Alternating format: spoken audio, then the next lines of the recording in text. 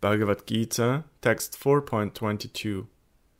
Content with that which comes of its own accord, transcending dualities, free from envy, and steady in the face of success or failure, even though acting, such a person is not bound by karmic reactions.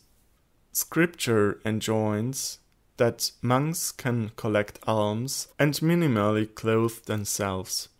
Such acquisition in their part is called yadrija labha. The word yadrija means without being asked for.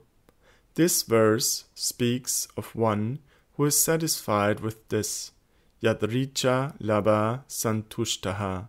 By stating this in the present verse, Krischna clarifies possessionless, dyakta sarva parigrahaha, in the previous verse. In the state of samadhi, one has no perception of dualities, such as heat and cold. However, upon emerging from samadhi, one becomes aware of them. In this state of emergence, the sage, although afflicted by dualities, is not perturbed by them.